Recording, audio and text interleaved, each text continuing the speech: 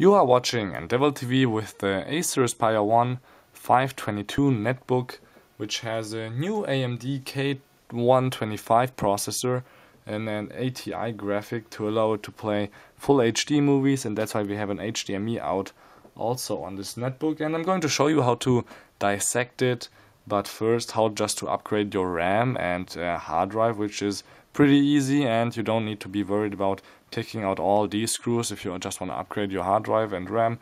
The only thing you have to do is take out 7 screws and here on the bottom, and you are ready to go. It's pretty easy on this new device, and yeah, actually Acer is pretty nice with us by making such a huge bottom panel.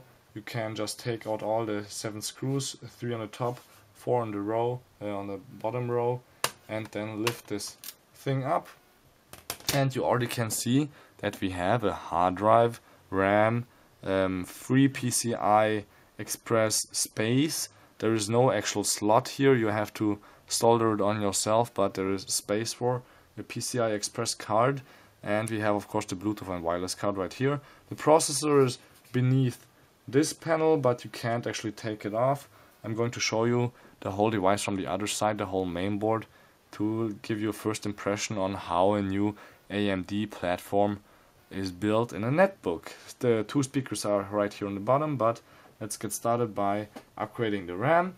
I don't have actually DDR3 RAM with 2 GB or 4 GB with me right now, but all you need to do if you bought yourself or the stick, you have to lift up the metal arms to the left and to the right, and then it already pops out. And this is 1 GB DDR3 SODIMM RAM, not DDR2 like on the old netbooks. This is DDR3. You can see that here these 2 panels are not the same size as on an old netbook like the 1001p over there, so you can't actually even put a DDR2 in this. I'm not sure if it's upgradable to 4. AMD should actually told me that it should be, not exactly with this device, but actually the processor supports 4 GB of DDR3 RAM, so maybe this one slot could handle it, but you actually don't need it. It's pretty expensive, and for 1.7 GHz, yeah, it's not worth it. So if you want to put it in again, you may make sure that the short side is on the bottom, put it in, and you till you can see the metal legs on the bottom, and then push it down to have installed your new RAM. The hard drive is even easier. All you have to do is pull this thing here up and then take out the drive slowly. This is actually a Western Digital. There we go.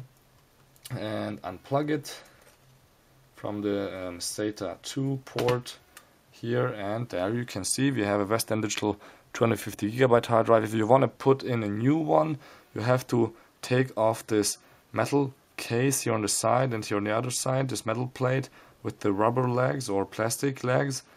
I'm sorry.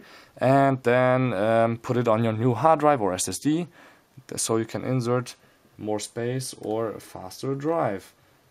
Just put back in the SATA 2 like that. Make sure that this thing is here and push it down to the bottom, and then you already have a new hard drive, and that's it. It's not even screwed in further, but it looks pretty stable to me, so this is not shaking at all. And yeah, let's take a look at the other side for the pros. So if you want to just take a look inside and see what a new AMD platform looks like.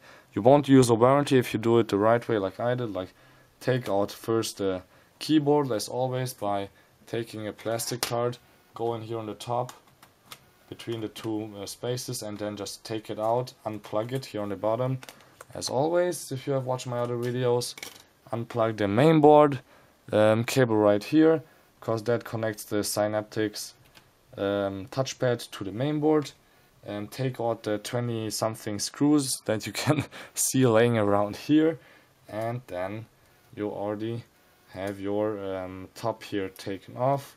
As you can see, as I told you, we have a Synaptics touchpad, which is pretty good as on a MacBook. I really like that. And then you can see that we have a beautiful, nice layout inside with the ATI graphics right here, and the CPU is not this, but it's on the other side of this little space, and that's why the fan is right here also.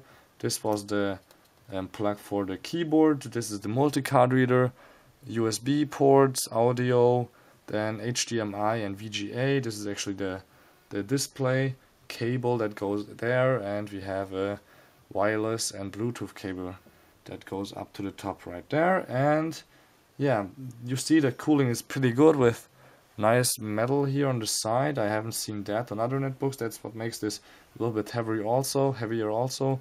This is the hard drive. It has a little hole, so it gets more air from the top. I have no clue what this is, but it has a MAC address, so it has to do something with wireless things. And the real interesting thing I found here is a space for a SIM card reader, and this rubber is protecting anything to go in behind the battery.